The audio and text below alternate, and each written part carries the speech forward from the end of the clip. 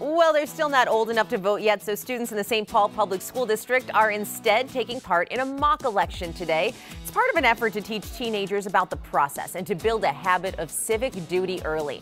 We stopped by Humboldt Senior High School, where the media center turned into a polling place.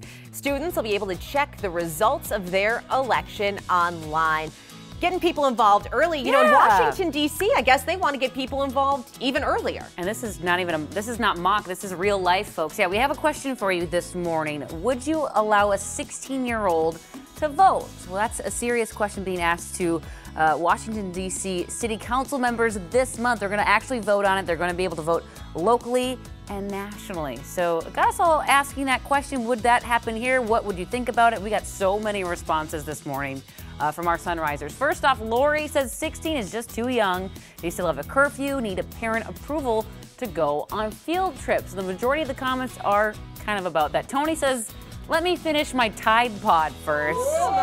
Tony. Let the kids a break. Tony. You know there would be one. There'd be one. Natalie says she'd worry about parents controlling their kids' votes through bribes or punishments. Oh, that's a good. I can actually that. see that. Yeah. Some parents are a little crazy.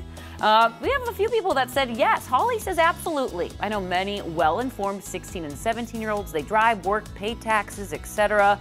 They should be able to vote. And also Mary Jo says yes. They're more intelligent than some voters today. So, begs the question, what do you think? We do have a poll on right now on our KARE 11 Twitter page. Right now, the majority of our Sunrisers are saying, heck no. Yeah. We do not want 16-year-olds to vote, but a lot of people have some good points like Mary Jo. So we want to hear from you this morning. Yeah, I think it's a little young, and I think more than that, I just don't want to see the politicians pander to 16-year-olds because I think that would get really ridiculous.